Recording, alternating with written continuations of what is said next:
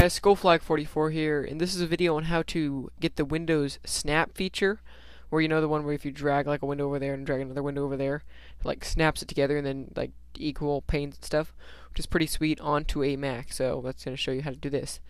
Now, what you're going to want to download is HyperDock. Right now it's in beta, and so it's free and it's in beta, so it's a little buggy too, but it's pretty sweet and has a few different things. First of all, it has like little Windows previews. So if I go over here and I let it sit, usually it likes to enable the Windows previews, so it just like pops up a little thing there. Or if I do it here, but now, oh, there we go. See, like that type of thing. But it does it. You're supposed to do it for all of these, but it doesn't really do it all the time. So it's in beta. But the coolest thing is, I originally downloaded this before that thing, but then I found out it does the Windows snapping, but it's like Windows snapping. I don't know, but so let's say I have ESPN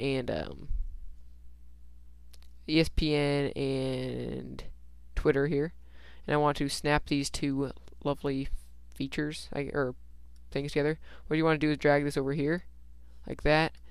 Drag this one over here, like that, and just like that, I can be like the Seahawk, or let's see, check the score. The New York Jets and New England game. The Jets are winning 21-14.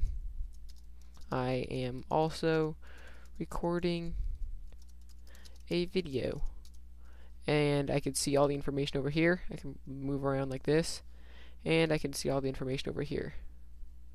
So that's pretty cool. If you guys like this video, be sure to subscribe, and thanks for watching.